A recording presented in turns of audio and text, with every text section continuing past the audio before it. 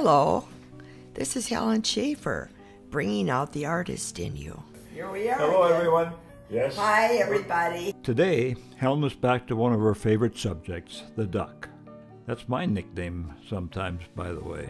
She will concentrate on the eye and eye socket and give you tips on how to create those properly, as well as the bill and finally the body. This little Mallard Duckling is colored exclusively in Crayola colored pencils.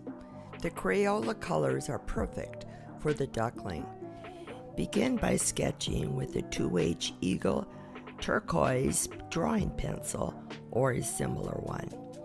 After making sure that you have an accurate drawing, begin coloring. First, lay down light shades of yellows, staying away from the pencil lines. Try to follow the drawing, and as the head takes shape, erase the sketch lines. If not erased, lines might show up later under your color. Remember to leave plenty of space around the area of the eye so that the eyelids can be properly drawn in. It's important to save the whites. Doing this will put the necessary depth into the eye socket when you color this important eye area. The eyes of all living creatures are important, so the eye socket and eyeball must be drawn carefully and accurately. Did you notice that after Helen put numerous layers of color on the head, she stopped to erase a certain portion so that she could put a black line in its place? And she told me later that the purpose for that was so that she could show the roots. Next, you draw the eyelid with a thin black line. This will put the necessary depth into the eye socket. The black spikes Helen is drawing help define the shape of the head. Also looks like a 50s hairdo. Now concentrate on the top of the head, the hair. This little duckling is very particular about his hair. He wants the latest and most up-to-date hairstyle. So, to accomplish this, a blue color is laid down first. The blue will help achieve a glow to the head. Layers of black are then added to the duckling's crowning glory. Once completed, an eraser is used to achieve a smooth, downy look.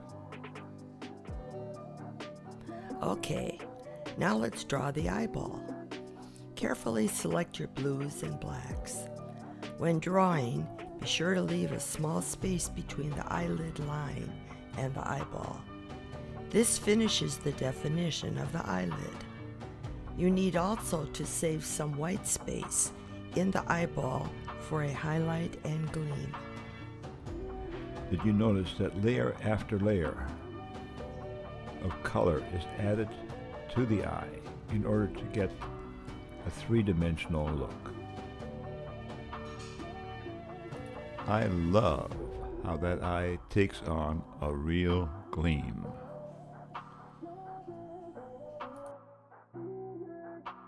Coloring the body of the duckling is accomplished by repeating the colors used in the head. These colors are not as vibrant as the head, so tone it down a little. The layering process takes about 4 hours to complete.